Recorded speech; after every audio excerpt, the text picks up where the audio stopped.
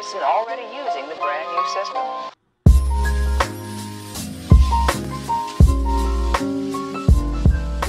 What's up guys? It's me, Marc with a C. Kung bago ka lang sa aking channel, mag-subscribe ka na sa baba and click the notification bell sa tabi ng subscribe button para updated ka. Kung napanood nyo yung unang episode ng Marc, try nga, lagay ko dito. Nalibad ba lang ako sa buhok ko? Wait lang. Okay na yan. And welcome sa panibagong episode ng Marc, try nga! And for today's episode, tayo gagawa ng cookies and cream ice cream. 3 ingredients lang po ang ating gagawin para magawa natin ang cookies and cream ice cream. Bago pala mag-umpisa ang video na to, follow nyo ako sa Instagram at The Lost Boy Marc dahil dyan ako mas updated. A few moments later. At ito na nga po, papakita ko na sa inyo yung mga ingredients ng ating cookies and cream ice cream. Bumili ako ng Alaska crema. Baka naman po Alaska. And next na kailangan natin ay Alaska Classic Condensed Milk. Andito na ho ang Oreo. Itong all-purpose cream natin ay bubuksan syempre natin. Ako lalagay ko lahat to kasi para makrema. Hindi gano'n makita. Ay ka. Ay ka.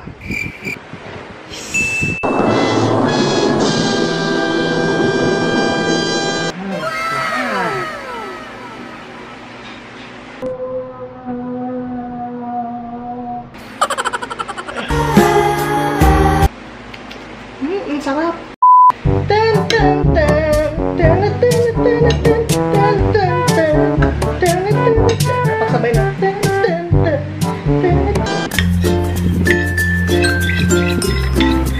Kasi nakita ko kay David Guison, nalo-halo nila talaga, tapos parang medyo foamy. Sa akin ako nakita to, kaya ginawa ko to. Habang naghahalo tayo, nagbiblink na po yung camera ko. Oh, di ba? Parang galaxy. Milky Way. Ayun, may ziplock pala tayo. Ayun o. Yun o, may ziplock tayo. Malaki nga lang. Pero dito natin dudugin ang pagkatao nito. Manda ka na, boy. O anak, baon mo sa school. Anak, pambigay mo sa jowa mo. O anak, bigay mo sa teacher mo para maupo mo. Makakalimutan ko ba naman shota mo? Yan to, sa best friend mo sa Emo. O anak, para sa guard nyo na sobrang sungit lagi. Magdala ka ng ID. Nakakalimutan ko ba naman yung principal ninyo? Ito anak, ibigay mo. Yung kaaway mo si Bogart na lagi kang binubuli, bigyan mo din ha. A few moments later. Sasaktan na natin siya. Pakasama mo. Saka manloloko. Taasa ka. Ito pa. They ask you how you are, and you just have to say that you're fine when you're not really. Alam mo, ikaw to, nadurog na kita kanina pa. Ano?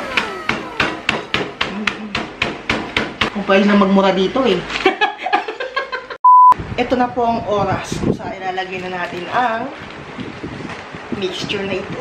Dito, sa lagayan natin. Kasya naman ata. Pag di nagkasya, hindi ko lahat ilalagay. Yan, nalagay na natin, uhulog na natin siya. Dito sa ating bowl.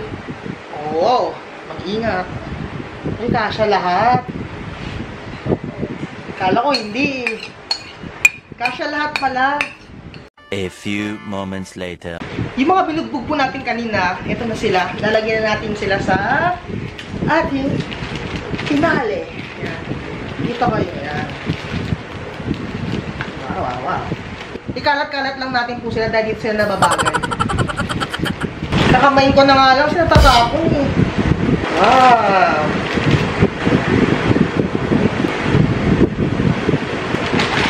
Ang dami ko nilagay. Purugay. Ito na ho, guys. Ito na po mga kaibigan ang bunga ng ating pinaghirapan sa pagbubugbog natin sa mga Oreo na to at sa paghahalo natin na walang kasing tamis. Ay, baka matapon. Papakita ko din lang sa inyo.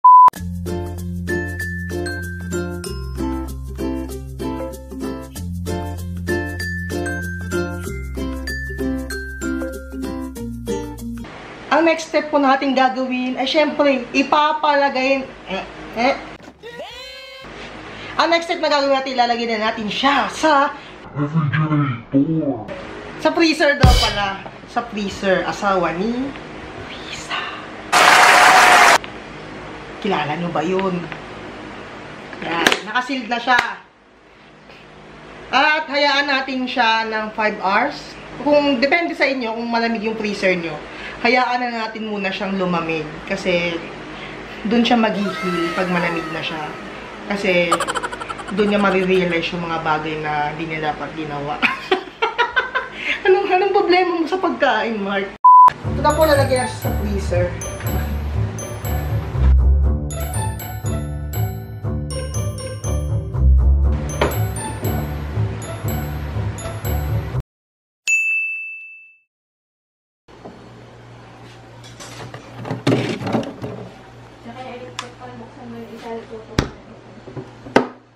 Hey, I'm back and after 2 to 3 hours, nandito na naman ako kasi okay na ulit yung ice cream. Okay na yung ice cream. Ito na siya. Charan! Yan! Matigas na siya ngayon. So, titikman na natin siya kung masarap nga ba talaga kasi syempre homemade. Titignan naman natin kung masarap ba talaga yung homemade. Yung sarili mong gawa. Ayun. Oh, grabe ang sticky. Nakita niyo ba yun? Ayun o, tingnan nyo ah. Oh my God! Wow! Dadako na ho tayo sa taste test.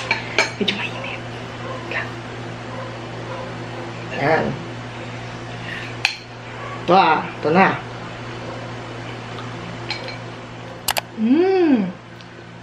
Malapit siya, pero sobrang tamis.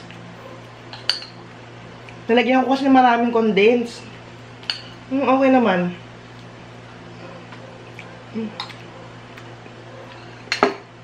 Pero overall, okay naman siya. Promise. Kain. Ayaw mag-focus eh. Ito na nga, bibigyan na nga kita eh. At napansin ko, sobrang solid talaga niya. As in, matigas siya. Ngayon, syempre medyo na-expose sa init. At sobrang init, medyo gumagalaw-galaw na siya. Pero overall, siguro rate ko siya ng 7 over 10. Sa akin lang kasi hindi ako ganun mahilig sa matamis. Tip ko lang sa inyo guys, kung ayaw ng sobrang tamis, kuntian nyo lang yung condensed nyo. Kasi yun talaga yung nagpapatamis dito eh. At kung gusto mo tong video na to, don't forget to give it a thumbs up and like, comment, subscribe. Mag-comment ka na dyan sa baba kung ano bang pwede kong gawing susunod ulit. Ayoko nang patagalin pa dahil tapos naman na. And maraming salamat sa panonood. And this is Marc Arleson and always remember, just be yourself. Bye-bye and see you. Papadeliver ko na sa'yo. Kunin mo na.